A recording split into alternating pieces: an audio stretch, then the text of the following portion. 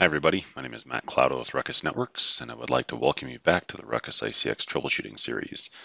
Today's video we're going to cover a rogue DHCP server situation. We're going to show you some ways to troubleshoot it, and then ideal ways to prevent this from happening again in the future. Okay, let's get started. Right back into our trusty topology. So in this example, we have a user, which is Windows C, is reporting that they are unable to access the internet.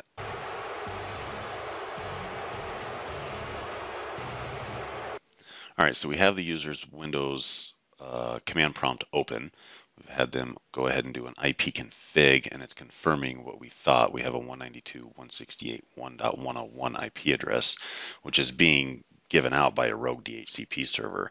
Now, this causes a lot of problems. A, it's black holing people because 192.168 is not a subnet that we're using. It's not routed. It doesn't exist anywhere. Now, if we were, this could end up causing duplicate IP addresses. It would be very tough to track down. So we're going to go ahead and take a look at this and get this thing resolved for everybody. All right, so what we're going to do is we're going to configure DHCP snooping. And what snooping is going to do is it's going to actually allow us to go in and trust our DHCP traffic from our known DHCP server, and then any other devices that are trying to send out DHCP addresses or DHCP boot PS traffic, it will go ahead and drop it. Now we're running DHCP here at our edge. All of these hosts here are DHCP enabled clients. So we're going to run DHCP through here. Now up here, this is typically a server. We'll see this in multicast videos later. So we're going to assume that that guy is a statically configured IP address, and we're not running DHCP up there, so DHCP snooping does not become required. So to configure DHCP snooping, we actually have to carve some TCAM out of the devices. And to do that, we need to enable ACL per port per VLAN. Now, this has a couple of requirements. The first one being we have to turn it on. The second one being once we do turn it on, it requires a reboot. So we're going to have to go ahead and reboot everything, which means we're most likely going to have to do this in the maintenance window. So to enable this, we're just going to type enable ACL. And as you can see, it's per port per VLAN. I'll go ahead and tell us, awesome, now please write mem and reload. And we're going to do that for each subsequent device.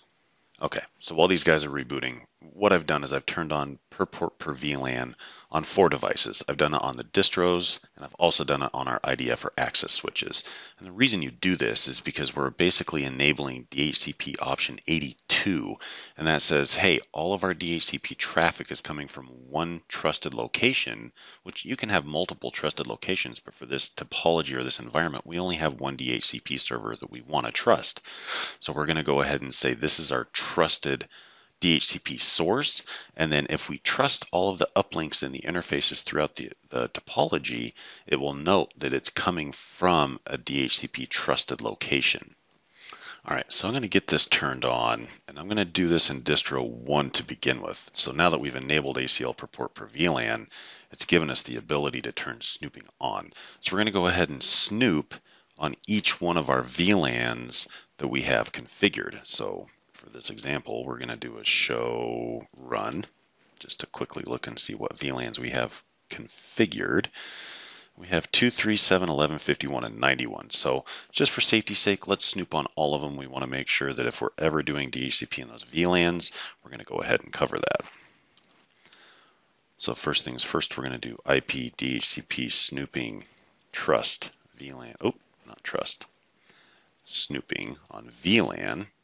And we're going to say 2. And we'll just up arrow through this. 3, 7, 11, 51, and 91. Now we're going to have to do this on all of our devices. We're going to have to cover distro 2, IDF1, and IDF2.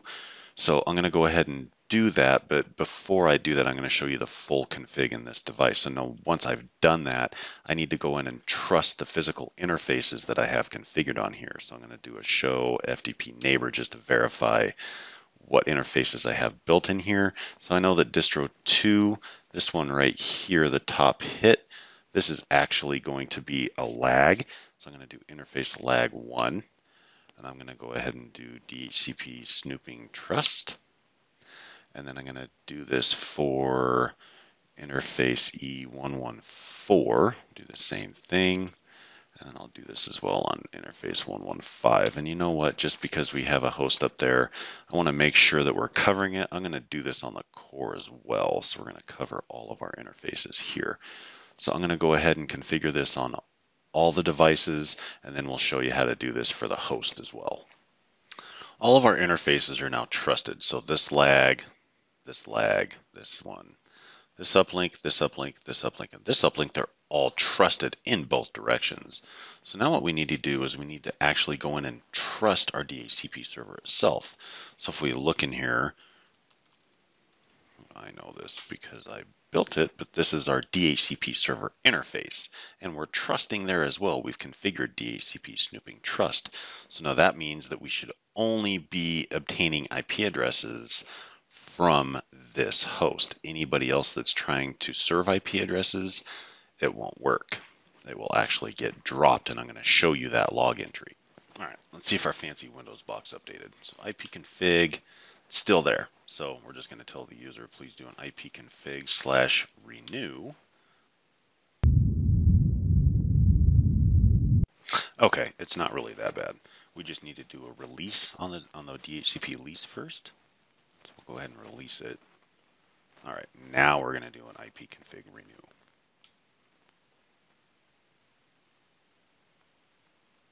And there we go. Just like that, we've got the right IP address. All right, that's it for this one. So remember, outside of being on the floor where you believe that the rogue device is plugged in, or having somebody you can call that can walk around and look for it, you know, Wireshark can help you, but it becomes really difficult to troubleshoot remotely. Now, using DHCP snooping can absolutely prevent this from happening ever.